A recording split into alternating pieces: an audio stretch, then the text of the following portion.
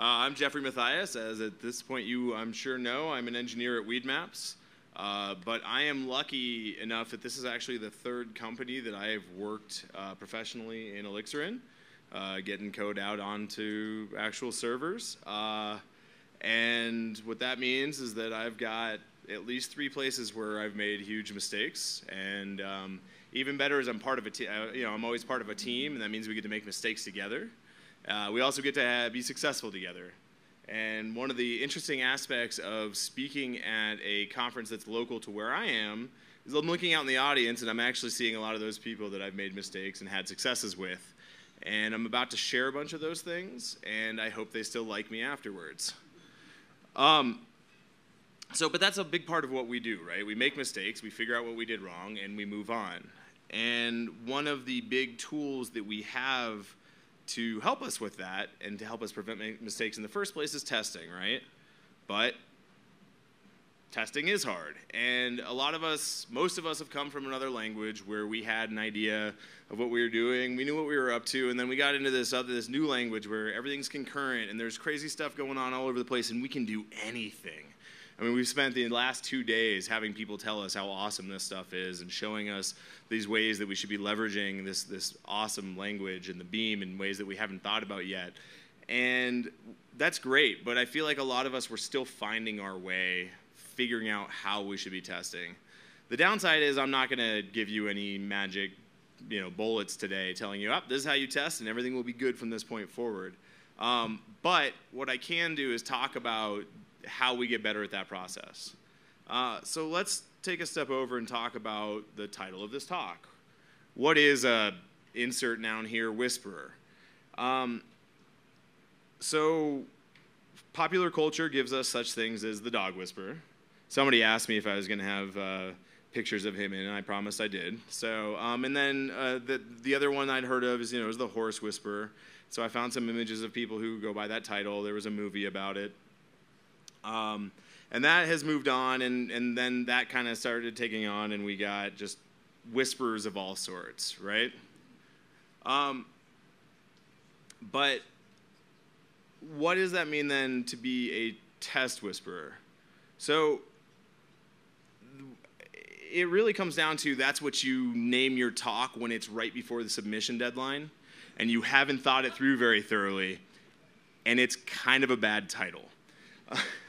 More importantly, as I did more research, as I was building out the talk after it had gotten accepted, I started realizing that one of the big aspects of the whisperer phenomenon was more about talking or whispering, communicating to a thing, and less about listening. And what I'm really focused on today is listening to what your tests are telling you. What is it that we get back? Not you can tell your tests all you want. You're the one writing the code. Getting it to listen is, to you is probably not too complicated.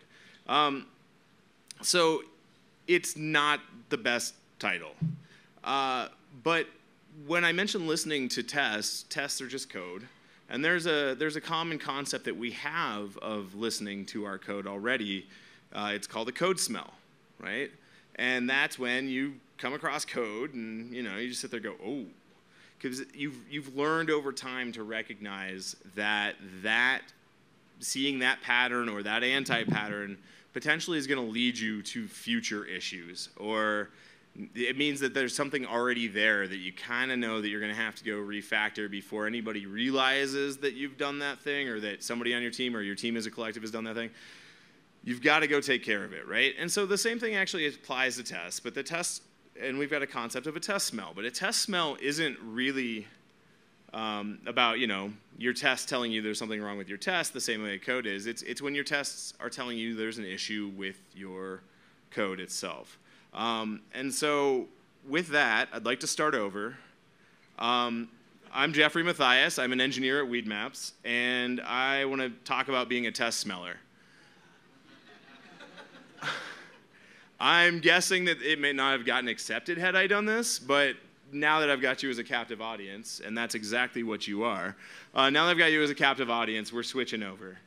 So tests in general, what are they good for? We can either do this interactive or I can just tell you. It's up to you. Who wants to tell me why they like tests? Sorry, somebody? There you go. It tells us how to use the code base. It helps us define what's supposed to be going on. Right? Keeps us from forgetting corner cases. Regressions. Oh, I love that one. So more importantly, it keeps us from breaking things that were already working, right? So there's lots of reasons that we do it. Fortunately, I think I'm talking to a room full of most of the people here probably write tests. Some of you do it beforehand, some of you do it after. I'm not going to get into that today. That's not what this talk is about. You should do it before. But the point is that we recognize that tests are really good. We also know, because we write tests, that they interact directly with our code. I personally love testing. I have a background. Before I got into coding, I was sculpture, product design, automotive technology, which is just a fancy way of saying I went to school to be an auto mechanic, only to find out that I was a terrible culture fit. But those things, what I didn't, with the sculpture and the design, product design, I was making these things, and I was pouring all this energy and time into it. And then I would put it in front of somebody, and it either worked or it didn't. And what I mean is it worked for them or it didn't work for them, and I either had communicated successfully or I didn't. With cars, I had very clear guidelines on what was supposed to be happening in that car as I was diagnosing and fixing it, but I wasn't making anything. There was no creativity. So coming to code, I get both of those things. I get to create a new thing, and I actually get to know that it actually works before I hand it over to somebody. Can you imagine if the first time we ever knew that a website worked was when we pushed it live and told the world about it? It'd be awesome. And so from that standpoint, that's one of the things I love about what I do here. And don't get me wrong, I do like those other things still. I haven't completely abandoned them, but I love, people who work with me will tell you I'm way too big into tests, but that's because they're so useful for helping us work together effectively as a team as well. So one of the things that I found early in my career was, when I say career, I mean specifically my coding career, was this quote from Charles Kettering. Charles Kettering is an engineer who ended up being the head of research for GM, but he invented the automotive distributor. That's the thing that for up until the last couple decades where technology got way better, basically let your engine run. It's the system that delivers the spark from the single coil to each of the individual cylinders, the spark plugs, to fire at the exact right time so that your car runs. So you don't know it, but we all owe a lot to this guy being pretty smart, and what he said was a problem well stated is a problem half solved. And I feel like that applies really well to tests too. Part of the reason I start writing tests first is because defining tests, I guess, helps me get to know what I'm building. And so that doesn't mean I don't go play around and build stuff first, but then I go and define that test. So what we're going to do here today is we're going to look through places where coming across tests gave us smells. I'm going to go through 3 code examples about that.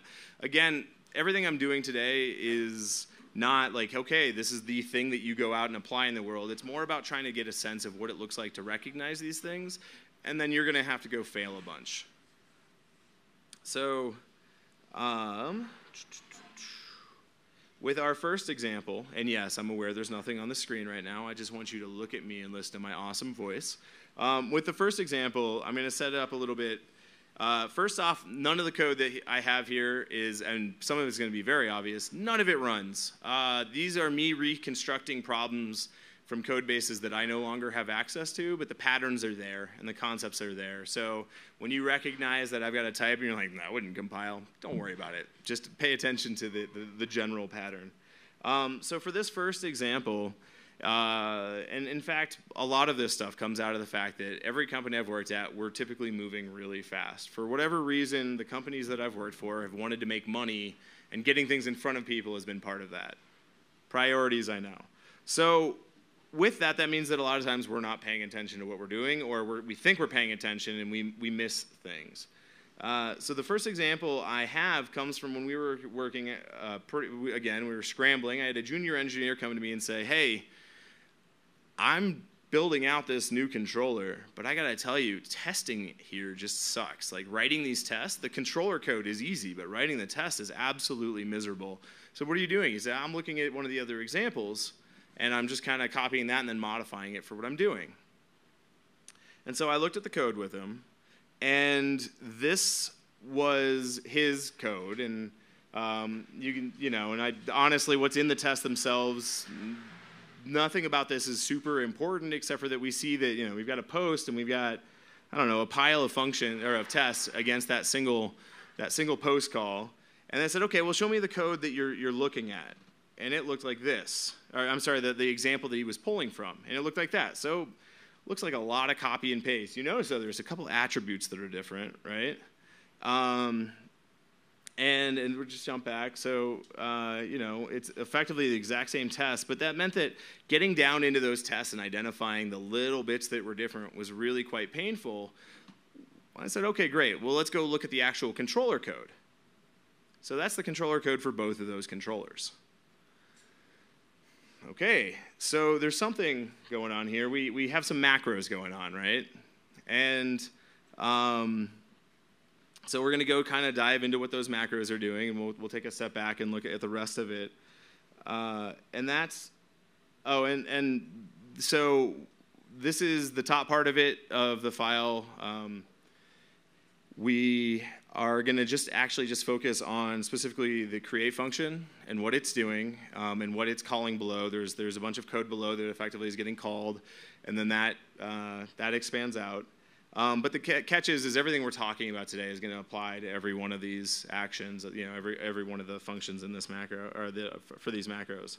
So when we go actually look at the function below, this is effectively, you can just put it in the context of whichever controller you're working with. This was one of the controller actions. And in this else, each of these actually had a good bit of handling logic in them. And so the happy path was relatively straightforward, but so it's robust. It covers a lot of cases of what the behaviors could be, right? But the problem here, and I'm sorry, I realize I now have a slide that highlights the things I was just pointing at there. Just repeat whatever I said in your head, but with this on the screen. So this is not a conversation about whether it's a macro or not macro, because at this point, this was really just somebody using macros. I should say this was us using macros to dry up our code, right? And there are other ways to do it, but the point is that we had picked this particular place to build our abstraction. And don't get me wrong, I think macros are really cool, and I don't want them to never be there, but also sometimes they're not the right place. Again, this isn't really that conversation, though. Use macros. So. But what we can do is we can look at the fact that the way that this controller was written forced all testing of those behaviors to cover all those use cases all the way from the controller down the stack and back. And the reason and the issue with that is that this controller, and if we go back, we look at it, it's actually mixing HTTP issues and business issues, business ideas. And so we did this really fast because look at how fast we could knock out identical controllers. We had a bunch of them that were very similar. It really sped us up, but look what it was doing to us from a testing standpoint, right? And so by instead re-looking at how we're doing or re-examining it, it gave us the opportunity to recognize that, like, what we should have done is we should have split out the controller-specific logic from the business logic. You've got some service layer. You can call that thing whatever you want. Everybody's got an opinion in it. I'm sure they're happy to tell me why that's not the right name. Good. You pull it out into a thing, right? And you separate just those two layers of that logic. And that gives you the ability to then not have to deal with the coding in all of your tests. Dealing with the JSON payload, abstracting making it more confusing about the arguments that are getting passed in through having to do it through the testing framework around the controller actions, and then it also and it removes it so that all of your tests don't have to be through that controller to be testing out that business logic. And so if we go back and look at what that would have looked like then, so this is what we had, and what we'd do instead is we'd get back down to, and I know the code formatter is going to love moving that do on me, but that's just a thing I like to do, make it more readable. But so this gets us back down to significantly simpler cases. It's not golf, so I don't care that we removed X number of lines of code, but the actual cognitive load of just this controller test is significantly lower for having done this. And the tests themselves for that individual action actually get down to just success case, fail case, and then it looks like we had a second fail case because there was some authorization.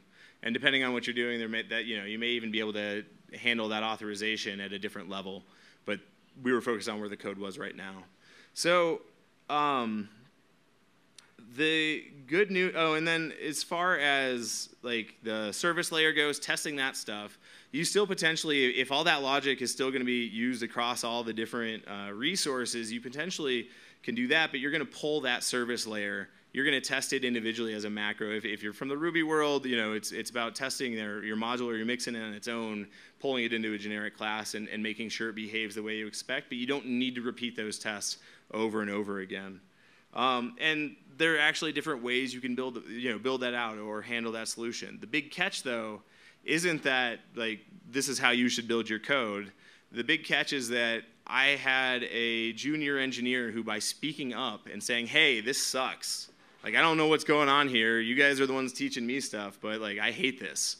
That caused us to re-examine and look at what we'd done and recognize that there was like, yeah, we built that wrong. We were moving really fast. We thought this saved us time, and by not just slowing down ahead of time.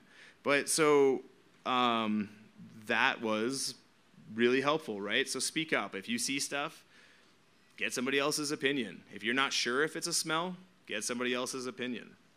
The next example is a little different. It's not necessarily a thing I came across once, but it's just something that I look out for. And this evolved out of another conversation with yet another coworker, because that's effectively what I do, is grab their work and talk about it on stage. But it is here. This test is actually, pretty clean. It's got a mock. It's using the mocks library. If you're not familiar with that, check it out. It's newer. It's from Jose. And it's a nice way of doing things along that great Platform Attack blog article that came out a while ago. We've got a single assertion, which is nice. So it's a pretty clean-looking test. But to me, there's a red flag. And there are reasons why somebody would add a capture log on there. The biggest reason, and it's one that I like, is that there's nothing more gratifying to me after working on a bunch of code and watching those running my tests and watching those little green dots line up and just seeing this big field of green. I'm like, yeah, I know what I'm doing. And so I can absolutely understand why somebody's capturing log here. But the problem is, and this is something that I prefer, that I like to do, is I'll go remove that. And sometimes you can, you see what's going on, why they put it there, and other times you see additional stuff. There's something else breaking while that's running. So in this particular case, I'm guessing that this warning, which is intentional logging, and it's probably an error case test, right? This intentional logging is happening, and they were trying to capture that to get clean output. But what they ended up doing, and they, meaning, well, me in this case, what they ended up doing was hiding the fact that there was something breaking in the background. Now, in this particular case, this example, I think it's just an issue of setting up the test or the database sharing, connection sharing correctly in a test. But the catch is that we do stuff that's very multi-processed. We spin things out all over the place, and watching, seeing processes die, seeing red showing up on your screen amongst all the green dots, and then getting to, 0 failures at the bottom. There's a cognitive disconnect there that does not work for me. And so what I'm going to tell you to do when you do see that and you come across situations where this is going on is instead just switch where you put that capture log, move it down into your test itself, and explicitly assert for the error that you're expecting to see. And that actually, in this case, will give you output that looks a lot like this if something else comes up. And then you can just remove, comment out the assertion or that capture log if you need to get the full story of what's going on. But that way you're not hiding the fact that you've spun some stuff up. And that's one of the biggest things about this, right, is Elixir gives us all this ability to spin this stuff out and to do new processes. And it's not that we shouldn't be doing that, but from a testing perspective, we need to figure out that we're isolating the right things, that we're and that we know what's going on. We need to know what's happening in our application during the time that we're testing. So fortunately, something like this actually helps us get back to our pretty row of green dots, right?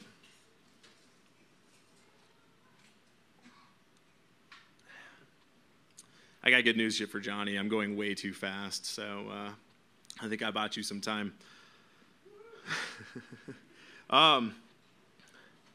So I actually only have one last example about this stuff, and it's about a time where I was actually writing a test case for existing code. And I was getting back there. I talked earlier about testing first or last and whatnot, but the fact is that even if you're a test driver, you're ultimately going to be at some point writing code or writing tests around code that already exists.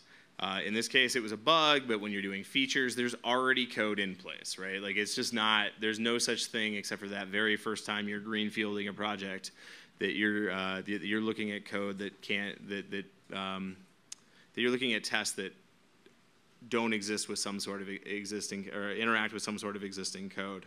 And so in this particular case, it happened to me that I was dealing with a bug, and that bug came up because we were processing things off of RabbitMQ, and we happened to have a service that was dropping messages into RabbitMQ had a bug in it, and it was duplicating messages.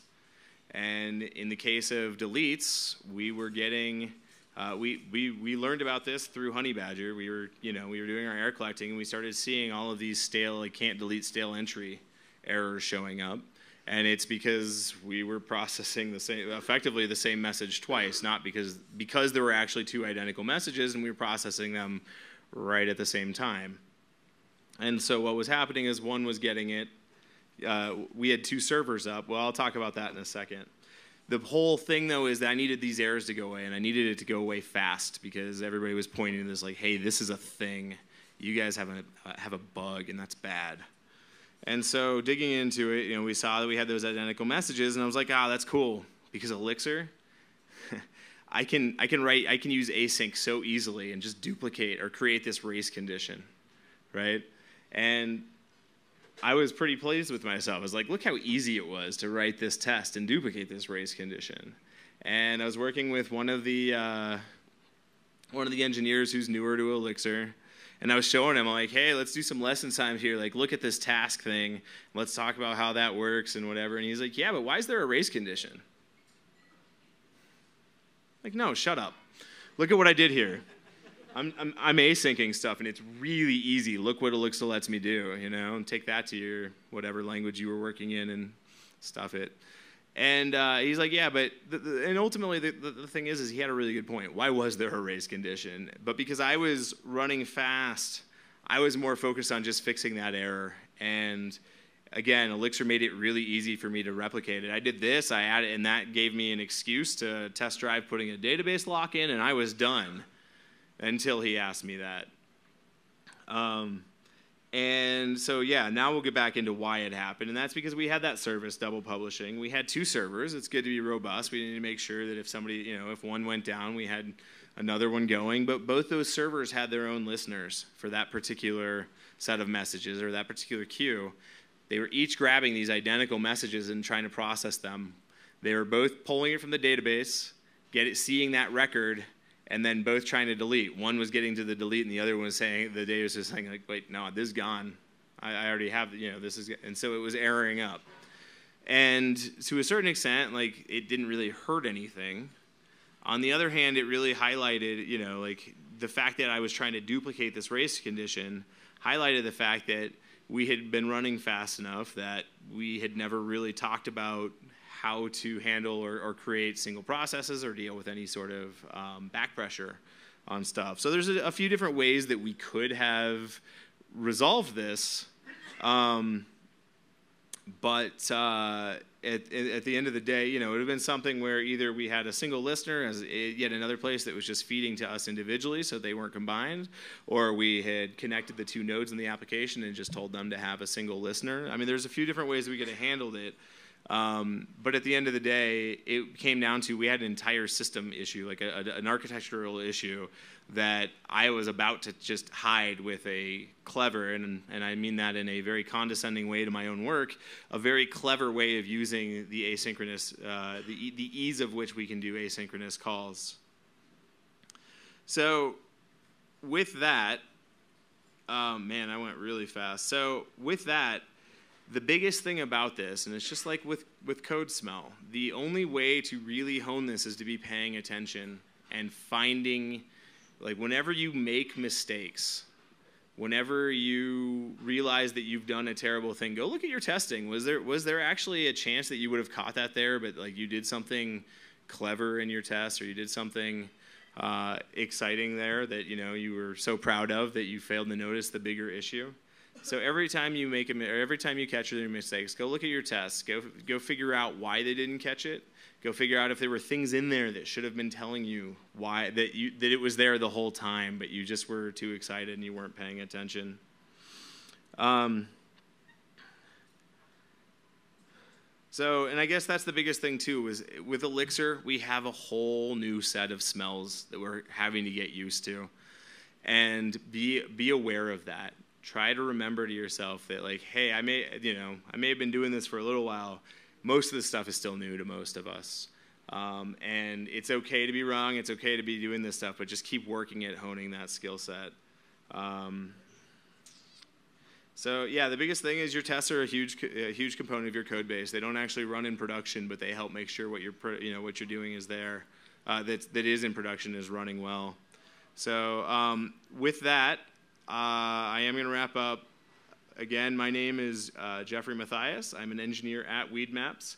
I would love to hear your own failure stories. I'm happy to keep adding to the collection here. And at some point, we may, I just may actually start blogging about this stuff when these come up.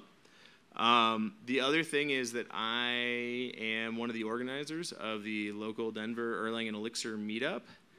And we have a meeting on Monday. So those of you who are either local or are going to be in town through Monday night, please either hit me up or find us online through meetup.com and come join us. Cheers, thanks. Oh, and I can take questions. I got time. Yeah. So you were talking about how like the only time you're going to be working fresh is like on a green field where you're not going to be writing tests for code. But I think more often than not for me, you find bugs later. So even in those cases, in the greenfield cases, you're doing tests and then something you didn't intend to be able to happen happens, and so you're going back and adding tests to existing code even in those points. Are there any like pointers or like smells that maybe could mitigate that a little bit so that you can kind of like think of all those edge cases from the get-go? Well, I think we've had some really interesting introductions or like peeks at property testing this weekend, or this week, or whatever this is. But I mean, ultimately, I think it comes down to the other thing you should always be doing is running your code. It's really easy to forget that sometimes because we're so good at testing that of course we covered all the things. But so I don't know that there's necessarily from a smell standpoint that you're going to identify that, but I highly encourage that as you're writing those tests and running that code and getting those little green dots that you occasionally just spin up your application and try it. And that'll help you identify those things pretty fast. And yeah, I mean, like literally the very first code you ever write is the only place where you're not going to be writing tests with already existing code, right? All right, thank you, Jeffrey. Yep, cheers.